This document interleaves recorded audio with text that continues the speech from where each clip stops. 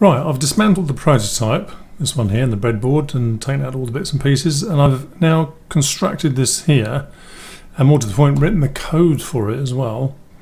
And just using this breadboard now, just for the LED light, which shows when you've pressed or touched the little pad to say no noise this time. And also these two wires here on this bar replicate the door opening reed switch controlled by the magnet. So I can demonstrate that now. If I pull one of these out, so the door's open, you get the sound when you shut it. And if you take it out and you leave it out, now downstairs we're going to have it for about 30 seconds before it bleeps. We did previously have it for 10 seconds, and quite frankly it drove my wife mad. Why? Well, when you're coming back from a supermarket and you're filling your fridge with stuff, 10 seconds is no time at all. It's fine for grabbing the milk or maybe a pot of yogurt, but not for restocking your fridge. So 10 seconds was definitely not long enough. So I've changed that downstairs to 30 seconds, and there it just went. And learnt my lesson from that to have it every 30 seconds. Because 30 seconds is actually quite a long time. When you are stocking your fridge up, you'll certainly be able to do it within a couple of minutes. So this beeps once for every 30-second delay. So that's beeped once. Next time it's going to beep twice. So beep, beep. And after another 30 seconds, 3 times, beep, beep, beep. Now if it gets to 5 beeps, it then just beeps continuously to say, look, now there's the twice, to say, look, something's wrong. The door's still open after effectively 5 minutes, is that? Let's have a look. We've got 30 seconds times off 2.5 minutes. So 2.5 minutes is quite a long time.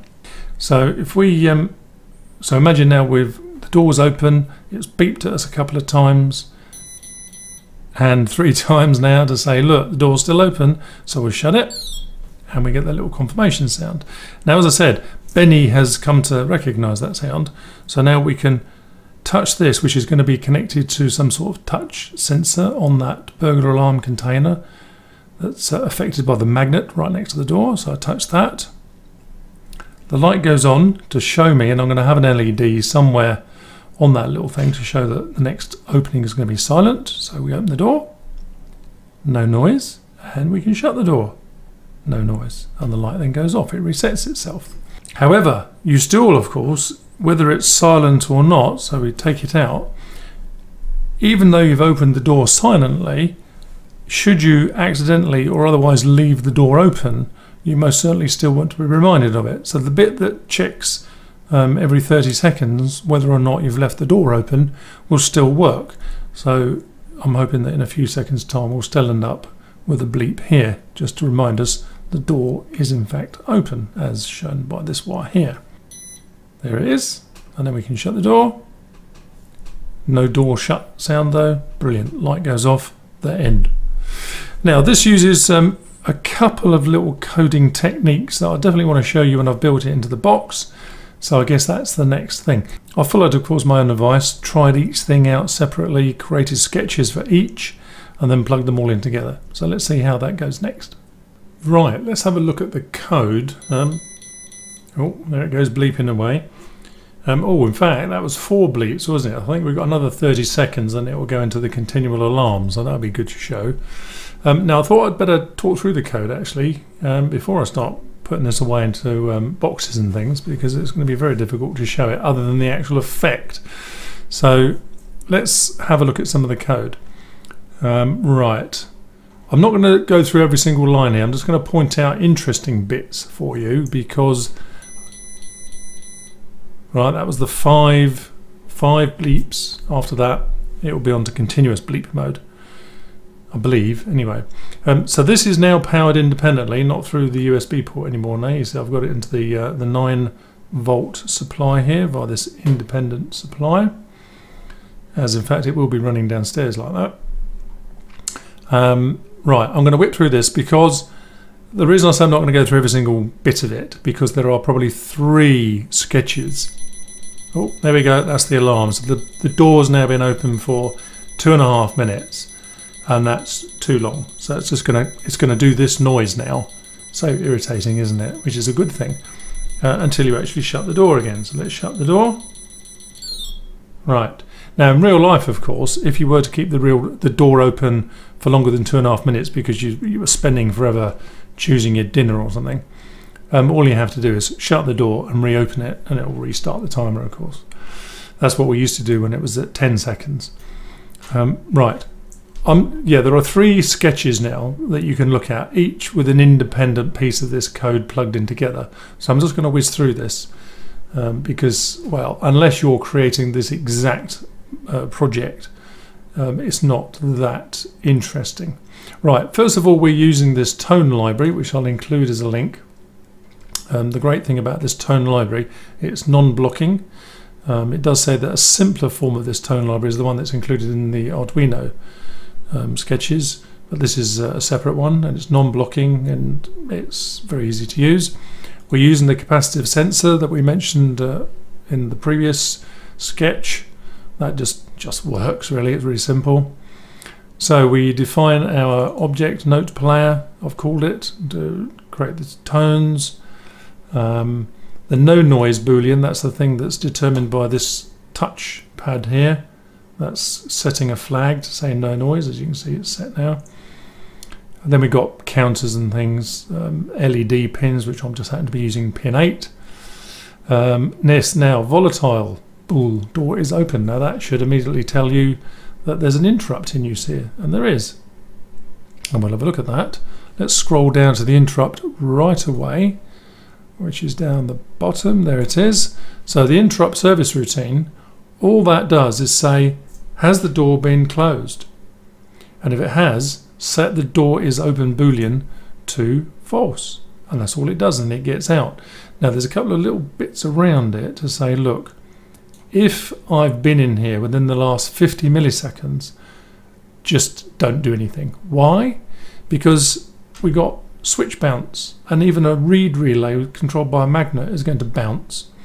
Just in case you're not absolutely sure what this means, imagine these 2 bits I'm going to show you here. Imagine these are the bits of the switch and they're open like this. When you shut a switch, you think of it as just sort of shutting like that, and opening and shutting. But what happens in extreme slow motion, if you were looking at it in microseconds now, what actually happens is the switch arm internal to the switch comes down, bounces up, comes down, bounces up, comes down. Now that can happen 2, 3, 4 times in an extremely short period of time. Not short enough though for that interrupt routine not to detect that, so it would go shut, shut, shut 3 times. We don't need that. So in any interrupt that's looking at high-low change states from a switch of any kind, always put some kind of delay. Here I've got a fixed delay of 50. Now you will see lots and lots of switch bounce routines, which frankly I just find overly complex. If you just wait for 50 milliseconds, that's almost entirely correct. If you've got access to an oscilloscope, you can see that happening as well, the switch bounce. So remember, a switch isn't just like that, it bounces until it settles. So that's all that bit around and about it does. So it sets the door is open to false, because if we go back now to the code itself, you'll see, look, this is the interrupt here, and I'm saying only look at the low state, that is when the switch has been closed, which is caused by the door of the fridge shutting, because the magnet then activates the read switch. Right, we've moved on a little bit, so let's go back to where we were. Right, we were talking about the volatile bool. Every variable that you declare inside or use inside an interrupt routine must be declared as volatile. What does that mean? It means basically that the compiler or the runtime library says, oh, I know where this variable is, I'll just go and read it, without realizing that the interrupt routine has actually changed the underlying memory value, so rather than the cached value or something. So it needs to actually go and reread that Boolean state before it tells you what it is. That's what volatile means. So it's, I suppose in some ways you could say it's marginally inefficient, but not for an interrupt. Okay, then there's some timing things and pin assignments.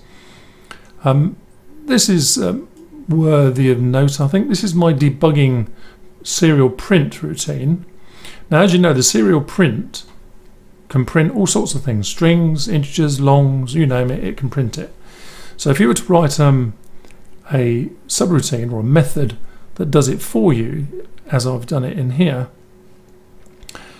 how do you know what the type of data it is that you're sending to it? And basically your routine wouldn't know.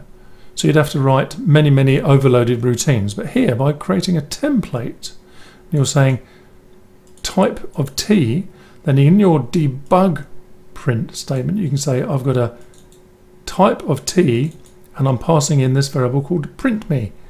So your serial.print understands what that is because it's already been worked out for it up here. Just have a play about with that, and you might want to just read up about templates. But it allows you to, as it says here, it's a generic method. It doesn't really care about the type of data that you're passing into it. Integer, long, string, doesn't matter. It works it out at runtime and sorts out this process here. Okay, so we have a setup. Here we're setting the calibration every, it says 10 seconds there, but actually it's every 1 second if you notice. That's a misalignment of my code and comment. I'll correct that before I post it. The door input pin is a input pull-up, so it means that on here, when this is at the moment they're grounded, right? This is connected, one of these is connected to ground, and so the pin is connected to ground. When I take it out, it's no longer connected to ground. Any pin that is not connected to ground will be floating unless you connect that pin via a 10k resistor or something to plus 5 volts, but here you don't have to. It's done for you by the internal mechanisms of the Arduino. So it's connected via an internal resistor to the plus 5 volts. It pulls it up for you, saves you a resistor, saves you a bit of soldering, etc. Okay, so we're just having a few debug messages here, and then we go into the main loop, and basically nothing happens until we read that the door relay pin has gone high. So until it goes high, which it is now, nothing happens. Now when it does go high, we attach this interrupt routine that we just looked at to say, tell me when the door is shut again, because that could happen at any time and we could be in the middle of doing all sorts of things we need to know instantly. So that's what that's doing.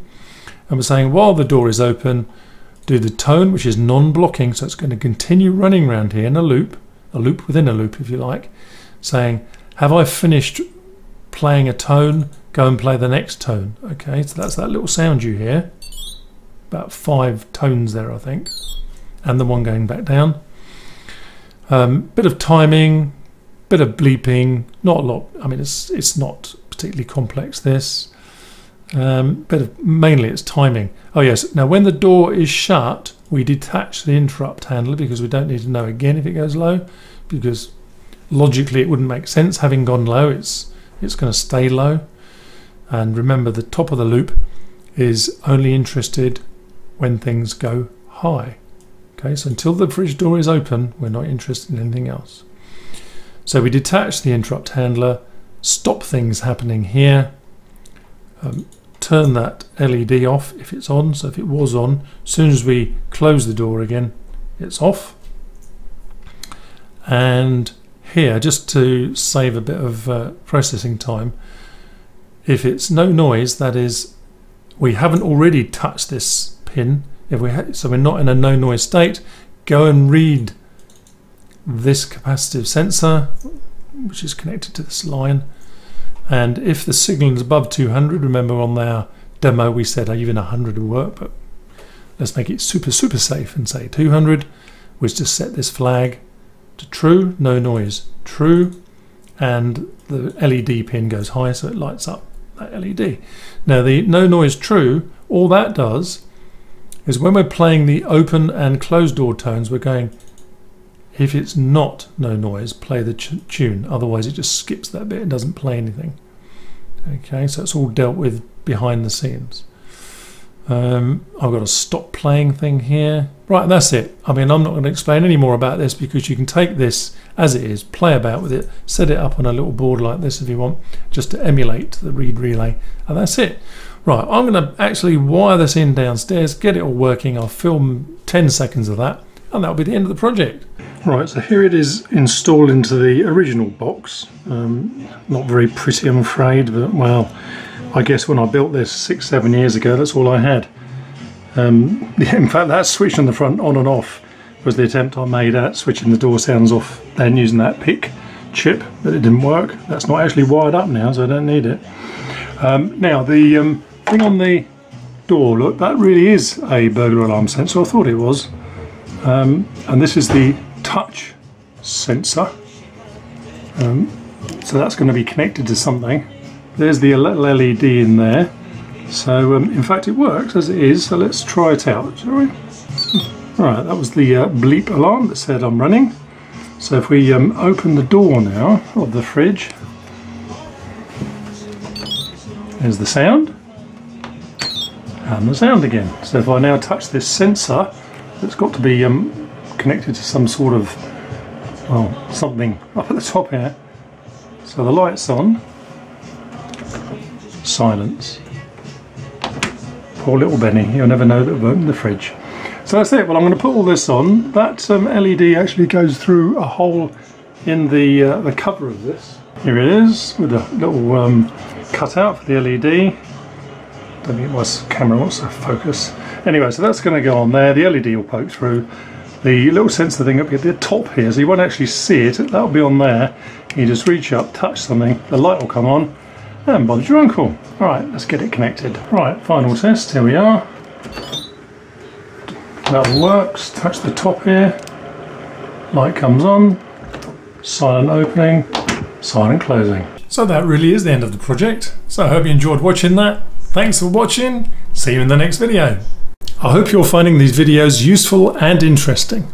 Please leave comments down below. Subscribe, share, and give me a thumbs up. Thanks for watching. See you in the next video.